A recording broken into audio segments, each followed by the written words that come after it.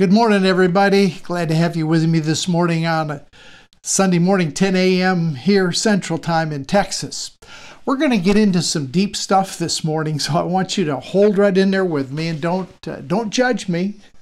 Just open up your mind, your heart, and we're going to talk this morning. If I were to put a title on this, I'm hesitant to do this, but I'm going to title this, "You Are the Word Made Flesh." You are the Word made flesh. I will start over in John chapter 10 and verse 10, which is a very familiar verse of Scripture to all of us that have been in church any length of time. Jesus said in John chapter 10, verse 10, that the thief comes but for to kill, to steal, and to destroy. Then he gives a comparison. He said, "But I've come that you might have life and that you might have it more abundantly." Now stay with me this morning. We're going to unwind this. We're going to deep dive into some things. The thief comes to steal, to kill, and to destroy, but I've come that you might have life and have it more abundantly. Now if you come back to chapter 9, verse 46, on through chapter 10, about verse 19, you'll see that Jesus was talking directly to the Pharisees. Not to them individually, although they were represented individually. He's speaking to the Pharisaical form of religion from chapter 9, verse 46 down to about chapter 10, verse 19. He's talking to the Pharisees. And once in a while people ask me why I'm so hard on the evangelicals. I'm not hard on evangelical people. I'm tough on the system because I have seen what the system has done in the lives of people. It has stolen, it has killed life, it has destroyed everything that Jesus came when he talked about abundant life. The evangelical system, I could plug that in instead of the Pharisees stealing, killing, and destroying. Now when you get down to verse 10, when he says that the devil or the thief, see there's no religious slip. When the thief comes to kill, to steal, to destroy, there's no reference to the devil. We tag that on there. We tag that on there, and we used it as a verse many times for like spiritual warfare, casting the devil out. The thief that he's talking about is the Pharisaical form of religion, the law. The law comes to steal, to kill, and to destroy all of the joy and the life that Jesus came to bring to all humanity. Remember back to the pronouncement of the angels in Luke chapter 2, where the angel says, "I've come with good tidings of great joy, which shall be to all people." Jesus came to flesh that out and to demonstrate it. The religious form of that day and the religious form of this day steals, kills, and destroys that good tidings turned into bad tidings. It has killed and stolen and destroyed everything that Jesus talked about or had reference to when he talks about the life that he came to bring us.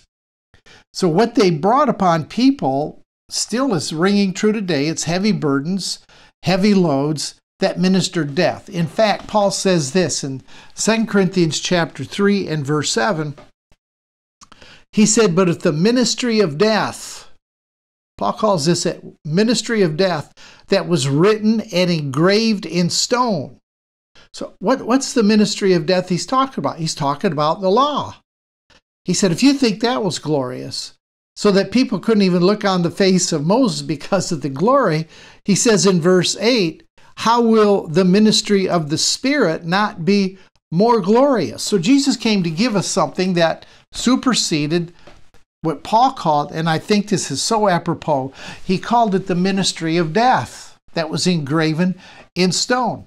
Then Paul said in Romans chapter 8, verse 2, that the law of the Spirit of life that is in Christ Jesus has made me free from the law of sin and death. Life in verse 10 that Jesus talks about that he came to bring to us originates and it is sustained, listen to me, it originates and it is sustained by God. It's his very breath. It's everything that he imparted to man. When God created man, he blew into his nostrils. Genesis chapter 2, verse 7. He sets that little clay guy up and breathes into his nostrils. And when God breathes into man, He's imparting, he's imputing, he's dispensing everything that he is. Everything that the Father was imputed and given to man. So man was finally complete. Without that breath, man is not complete. But when God blew into man the breath of life, he became a complete being, spirit, soul, and body.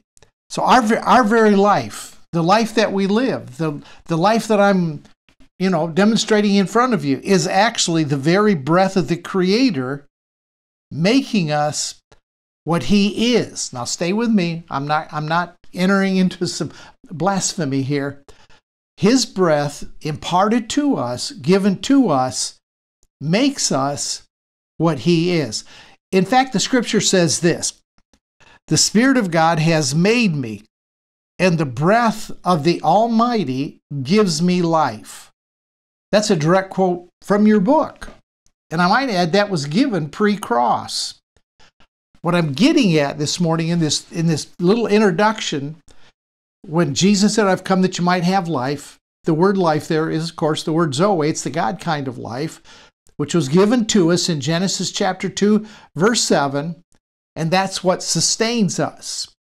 Now, what that does, that makes every human a divine chip off the old block. That's an old expression. We're a chip off the old block. We're just like our dad. Now, we are not the block. Don't confuse me this morning. Don't confuse what I'm saying this morning. We're not the block. But we certainly are a chip off the old block. The life in you is the breath. In the Greek, it's the word pneuma. It means wind or breath. It's the essence of the Creator himself that he has given to all of us. Your life, listen, your life is God manifesting himself in the flesh. The firstborn among all of us, the firstborn among many brothers, demonstrated who we are, and he walked it out on the planet. That was one of the reasons that Jesus came. I think there's two primary reasons Jesus really came. Number one was to give us an accurate picture of the Father, who he really was, to dispel all of the wrong notions, the wrong pictures. Some of that the prophets gave were not exactly accurate. They were looking through a glass darkly. They were looking through a glass dimly. They didn't have good revelation. So the Father says, I need to come down there so they can see me in flesh form. So Jesus is Emmanuel. He's God with us. In Colossians 2:9, it says, in Jesus, in this one human being, dwelt the fullness of the Godhead bodily, which is powerful. And you weren't excluded from the party. You were included in that the word perichoresis, that circle dance that the Father, the Son, and Holy Spirit enjoy in union with distinction, but they're in total union. You're included into that circle. And in verse 10 of Colossians chapter 2, where verse 9 says that in Jesus dwelt the fullness of the Godhead bodily, verse 10 says, and you are complete in him. Now, without being in him, I'm not complete. Aren't you glad that he put you in Christ before the foundation of the world so that you could become increasingly aware of the completeness that you carry because of the breath, the life that God himself has imparted and given to us? It's his life that makes us complete in him, spirit, soul, and body. Let me say it like this. Without our awareness of this life, without our awareness of this breath, we're not living the abundant life that Jesus came to bring us. He said in John 10:10, I've come that you might have the life of God. I've come that you might become increasingly aware of who you actually are. And here I am to demonstrate what that life actually looks like. Remember back in Genesis chapter 1, let me just give you a little background on that. Most of you know this. In Genesis 1, 26, 7, and 8, God said, let us make man. That was the word of God. Let us make man, his word. He said, let him have dominion and let's make him in our image and likeness. And the word our, that's in plural, in the image of the Father, the Son, Holy Spirit. You're in that image. But until we get to Genesis chapter 2, verse 7, that image and likeness has no life. That image and likeness has no life until he blows into it the breath of life. So you died. The new creation is something spectacular. You died. This awareness, the increasing awareness that we have of who we are, brings about not a physical death or spiritual death, but it's a lessening awareness of our humanness and an increasing awareness of who God actually created us to be. What's going on in the world today is an absolute awakening to the Spirit of truth, inspired revelation of who we actually are. And it's getting larger and it's getting bigger. And, it's hard to stay ahead of that curve without getting too far ahead of it. Because if you get too far ahead of what the Spirit of truth is revealing to people globally, then it becomes like, man, this guy's kind of gone off the deep end. But as he moves us as a body, as he moves us as a people, it creates a desire in us to see more life, to experience more life, to have more light, more revelation, to walk in more love. It just generates itself perpetually as we're being created, or as we're beginning to experience in our awareness the Christ that is within us. So he is by grace transforming us, and he's supercharging this new creation that we actually are, step by step, from glory to glory. Here a little, there a little. And it just continually adds to the awareness and the perception and the consciousness that the Spirit of truth is bringing to all. Now, this is what happened to the disciples after the resurrection. This is a very key scripture. I read this, I don't know how many times. I'm quoting some scriptures this morning that I read, I don't know, hundreds of times as a good pastor. And I never saw these things until I was awakened. And that's what's going on today. We're awakening. So we're seeing things we never saw. You read your Bible, you see things you never perceived before. You're in your quiet time. There are things that are beginning to drop into your spirit and arise within you that you go, wow, why didn't I see that before? Now here's what happened to the disciples after the resurrection. And this is what's taking place right here today. John chapter 20, and let me read just verses 21 to 23. John chapter 20, verse 21. Read through verse 23. Now this is after the resurrection. Jesus is appearing to the disciples, and he said to them, "Peace to you. As the Father has sent me, I send you." Now we could spend all morning on that one verse in exploring how equipped, how powerful the Father sent Jesus to meet every obstacle, every need, everything that he encountered. He was able to bring the kingdom into that situation. He said, in that same way, I'm sending you. And when he had said this, now this is what's going to equip them. This comes in an awakening. Watch. And when he had said this, he breathed. Does that sound familiar? Genesis 2:7. God breathed into man the breath of life. Now Jesus breathed on them and said, receive the Holy Spirit. Didn't ask him to have faith for it. Didn't ask him to pray a prayer for it. Didn't say they had to respond. Didn't say they had to receive it. He just said, here it is. Receive it. It's imputed. It's given to you.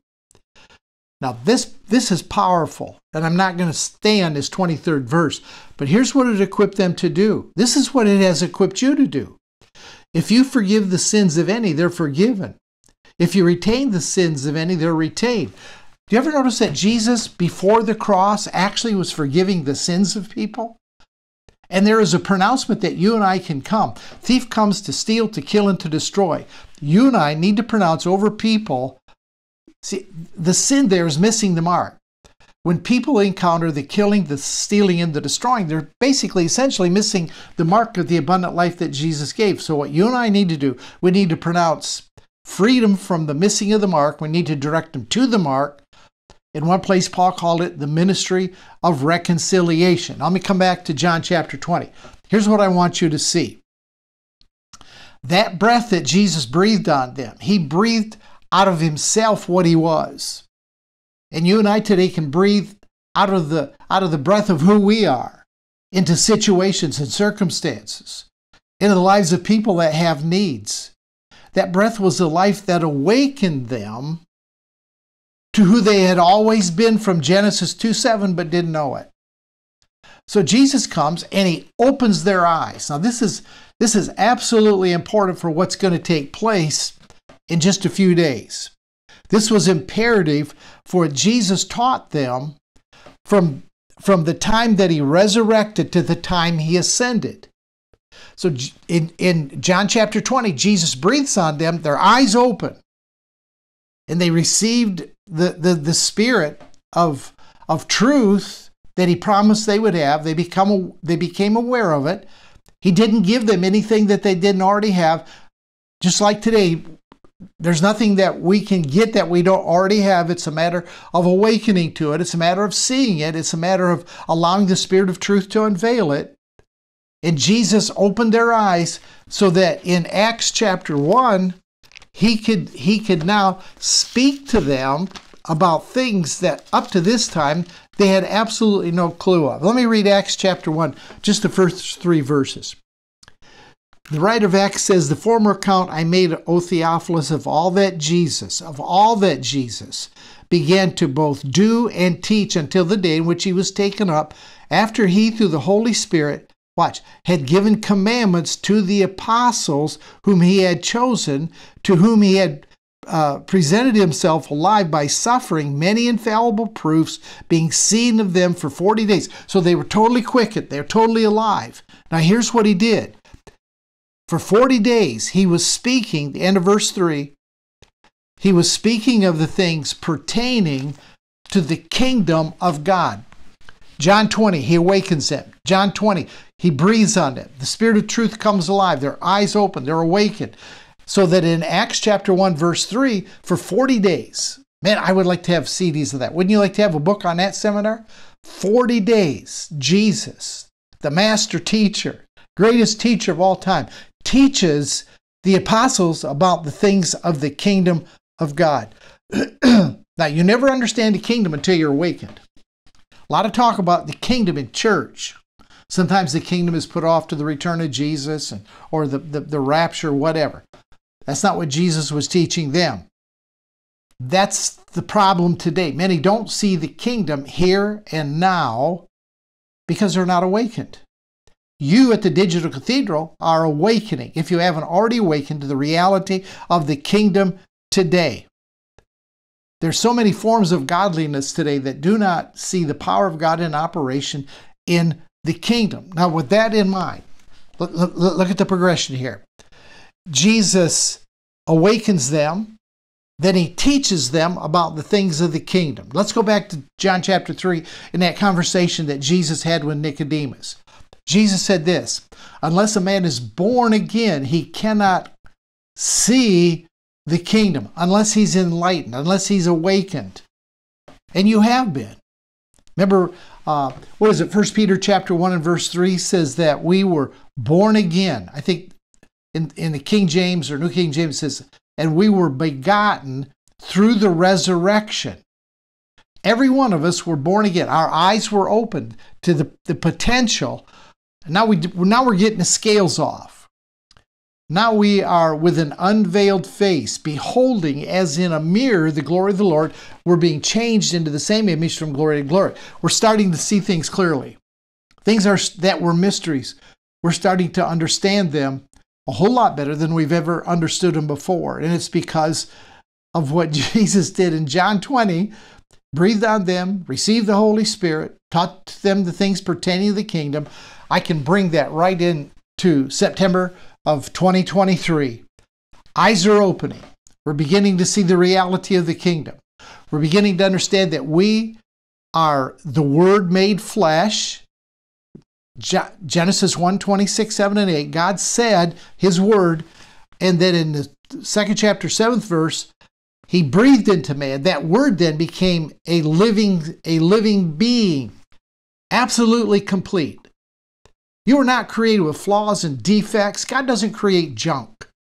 I don't care what they told you down at the church house. God does not create defective people. He creates people in His image and His likeness that are endued with the very life that Jesus said, "I've come to give you," but we got to get rid of the killing, the stealing, and the destroying that the religious law the rules and regulations, all the hoops that you've been told you got to jump through to gain favor with God. We got to get rid of all that so that he can breathe on you and awaken you. Then you can learn about the things of the kingdom.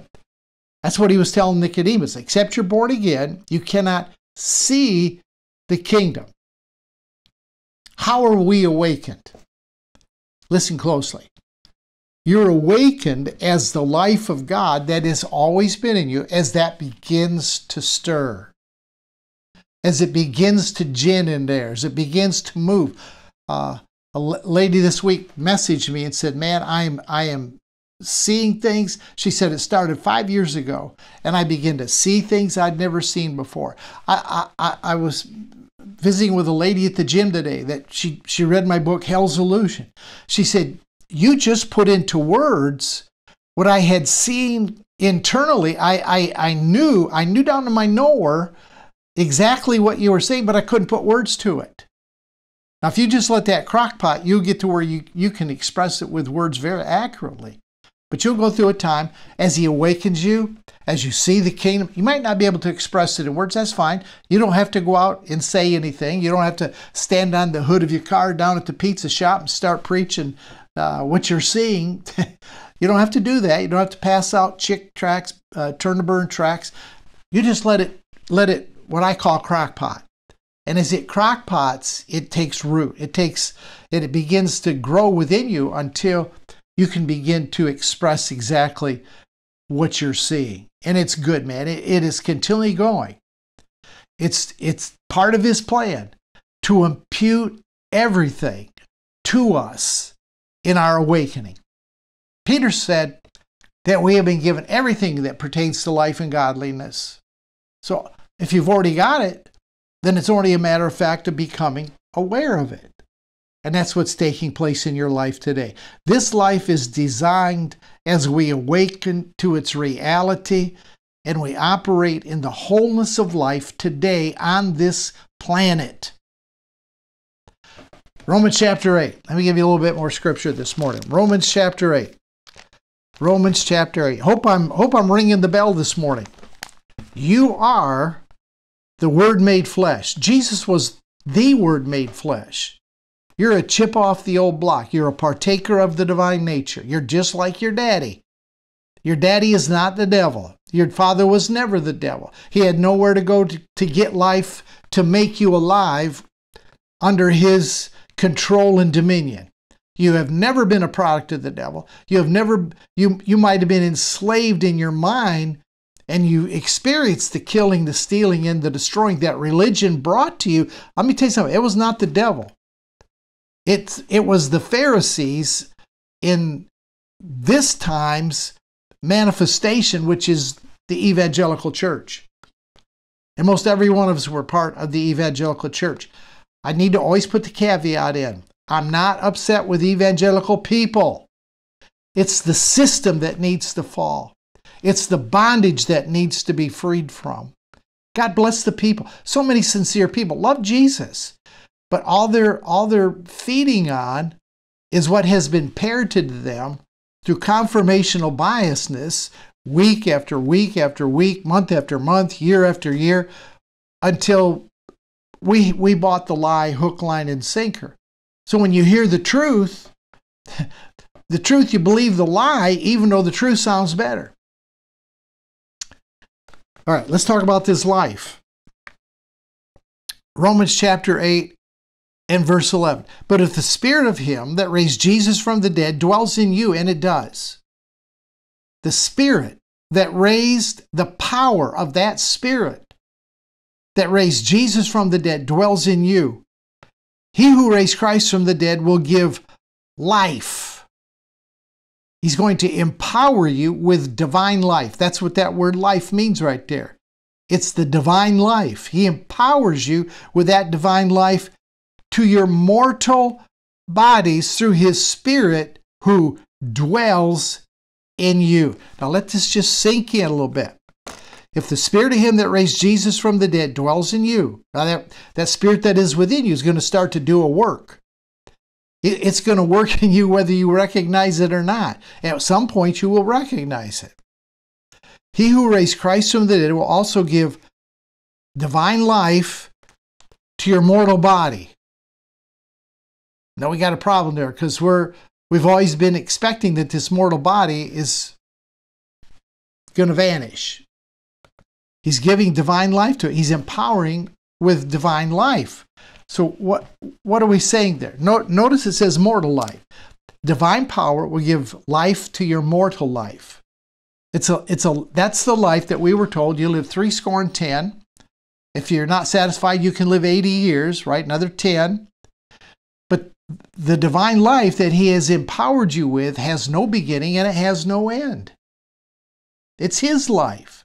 It's not subject. The life that he has given to you through the Spirit that raised Jesus from the dead and it dwells in you has put life within you that does not know mortality. If that's true, and I believe Paul was right on the money, if that's true, then the only life that we will have is the life that you now possess. So I've had to repent, which means change my mind. I was going this direction. I've got to go this direction. I repented and changed my life, my mind, to now see my life, and I want you to see your life in the same way. I now see my life as God sees it. There's no end to it. It's immortal. It cannot vanish. It cannot pass away. Now we trust drugs, we trust therapy, we trust change of environments, but he's pulling us into his very life. He's already pulled us in. He's already pulled us in. But we need to get our minds acclimated to what he has already done. All right, come down to verse 13. Same chapter. Romans chapter 8, verse 13. For if you live according to the flesh, you die. If you go to the tree of the knowledge of good and evil, that does not feed your life. The tree of dualism, the tree of twos. You eat on that, that's what Adam and Eve ate on. He said you're gonna die. That means you're not connected. You're not getting the full impact of the life that is within you.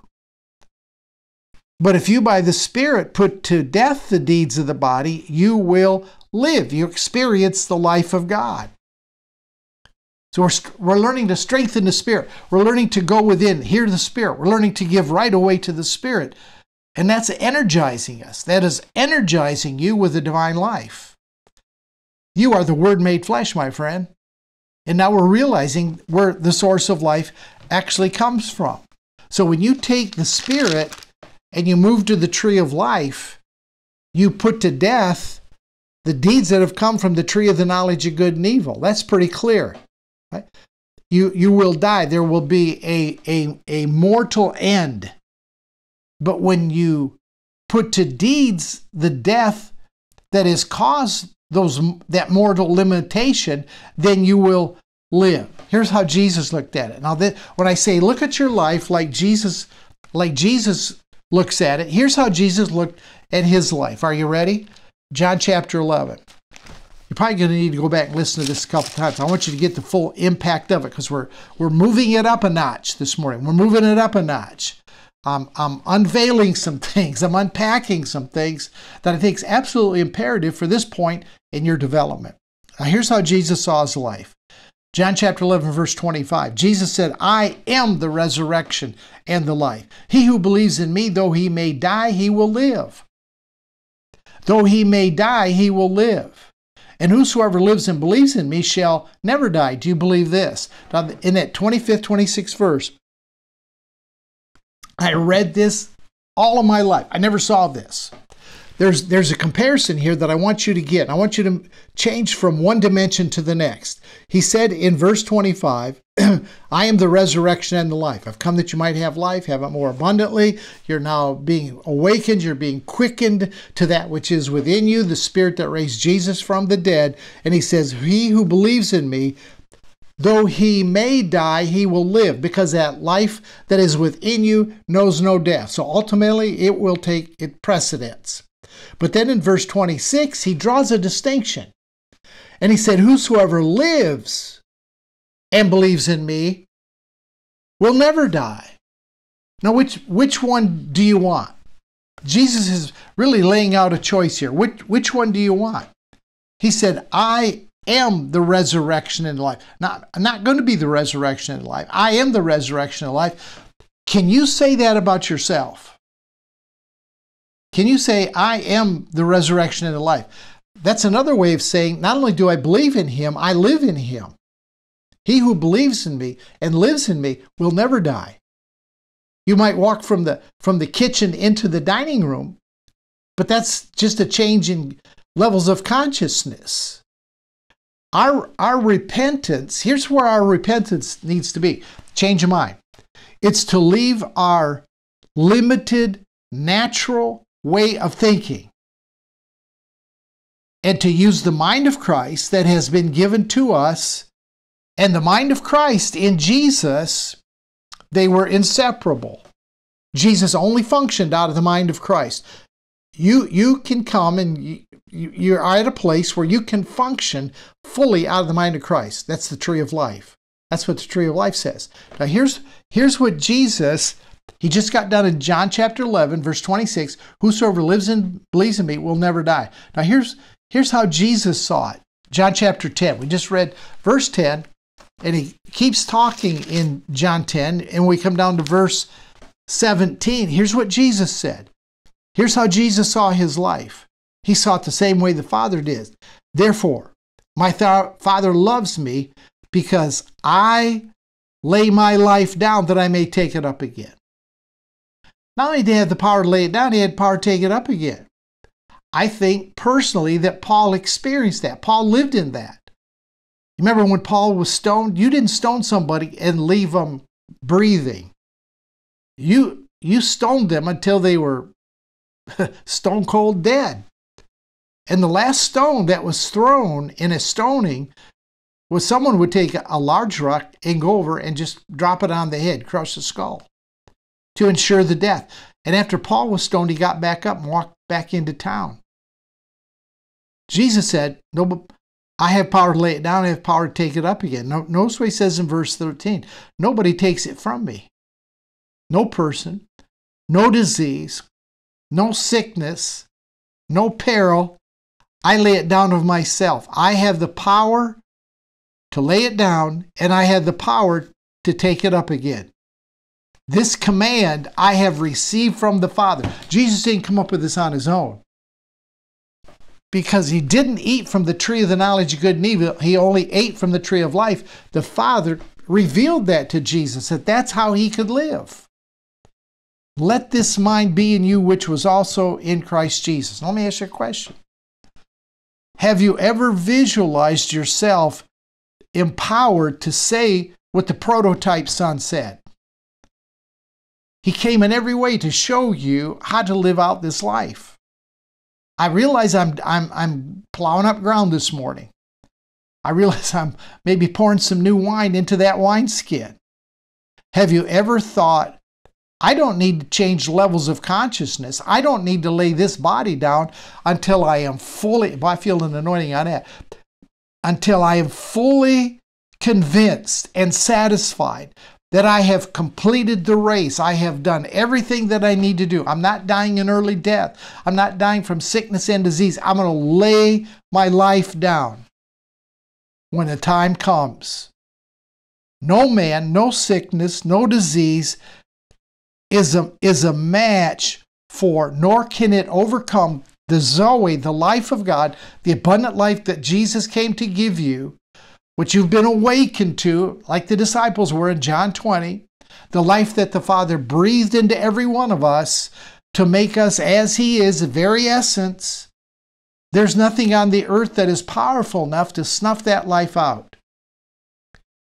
Now, when that thought matures, and that thought really develops within, then we will speak like Jesus speaks. Say, nobody's taking my life from me. You're convinced of it. I'm not going to die sick. You're convinced of it.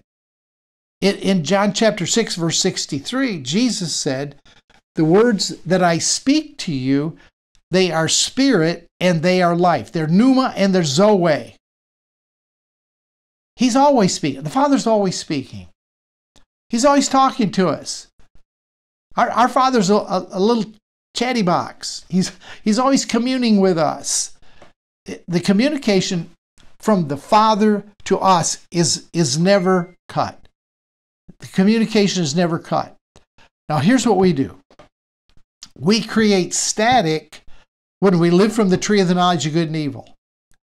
When you live from that dualistic tree of twos, what you think is right and wrong, what you think is good and evil, the tree of self-determination, I'm going to decide where I go, how I do it, and then most of us have asked God to bless what we've already set our mind to do.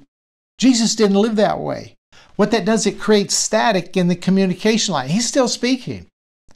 But because of the determinations we've made, the decisions we've made, it becomes increasingly difficult to hear what he says because of the static, and I'm not sure what other word to use, the noise that we've introduced into that line of communication. Jesus had absolute power and confidence in the words that he spoke because he didn't eat ever from the tree of the knowledge of good and evil. How could Jesus hear the Father so clearly? Because he only ate from the tree of life. How do I know that? Here again, this is where you're manifesting as a son. Here's where we're moving from the tree of the knowledge of good and evil.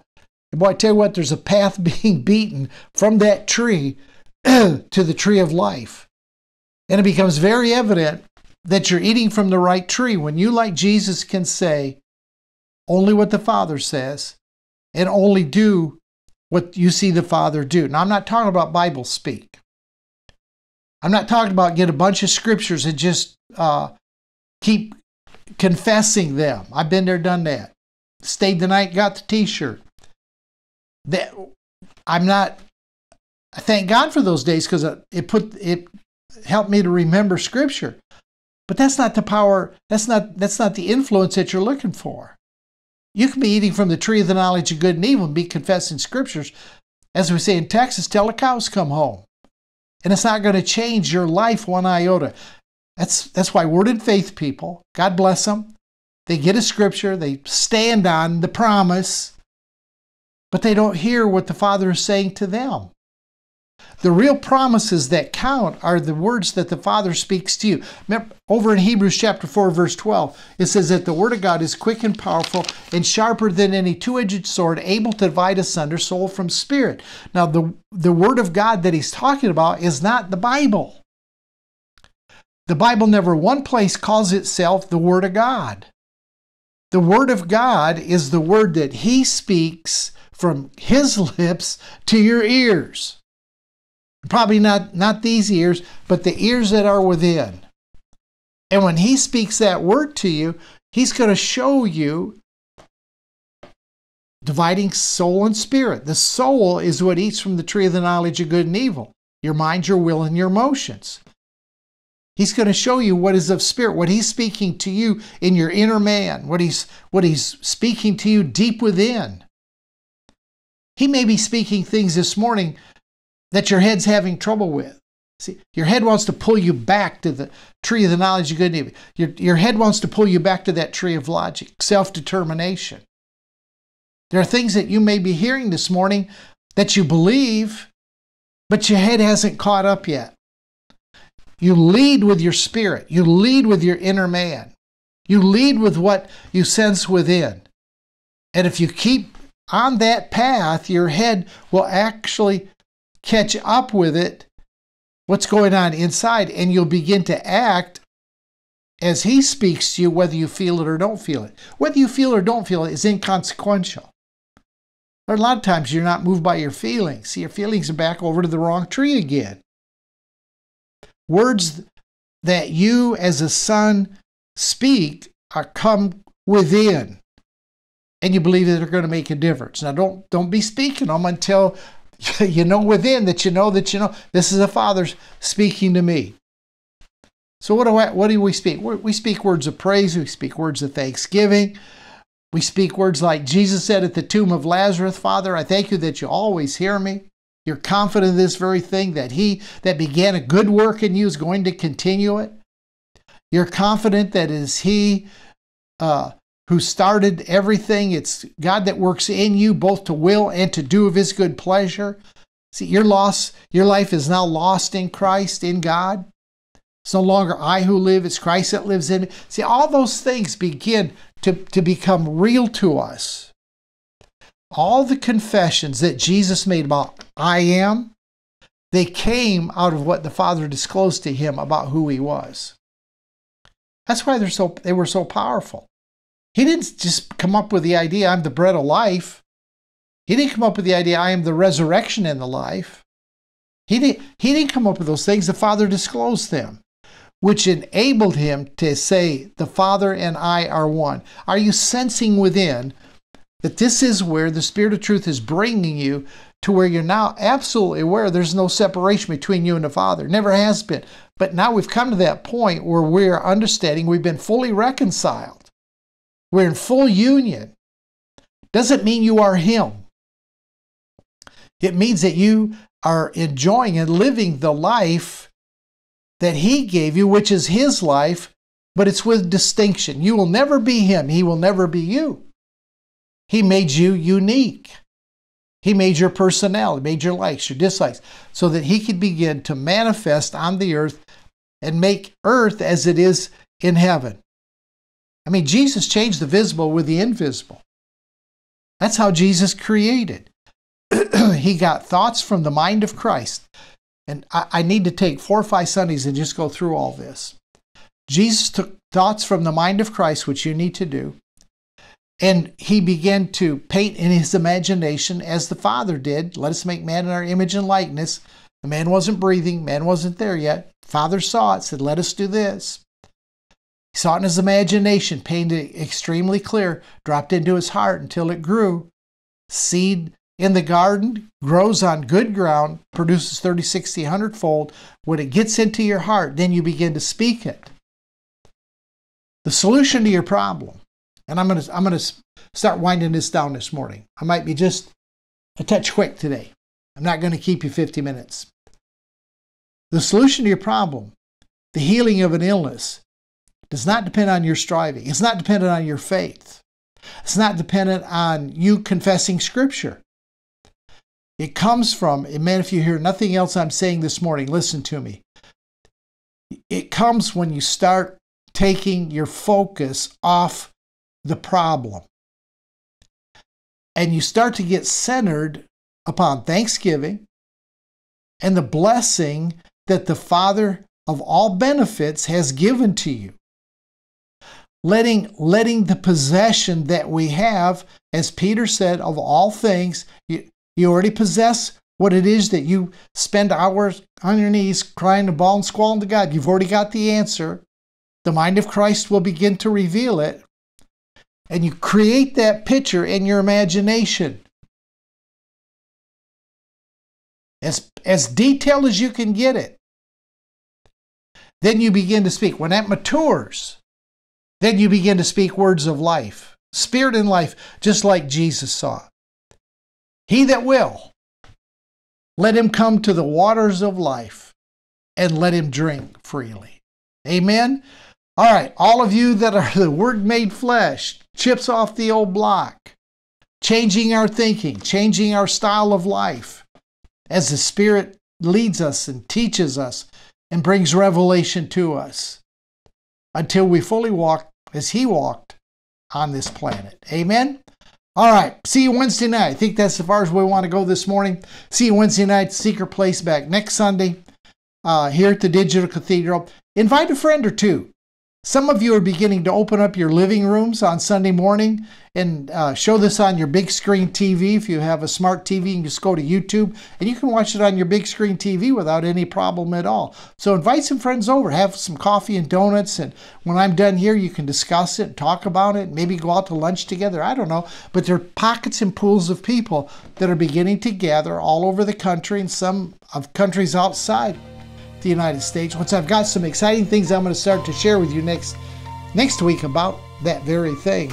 But we'll get there when we get there. But there's some good things happening, some doors that are opening that I want you to be aware of and make the journey with me. Amen.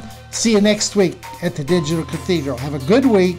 Listen to the voice that is within. Eat from the tree of life, and you'll never be disappointed. God bless.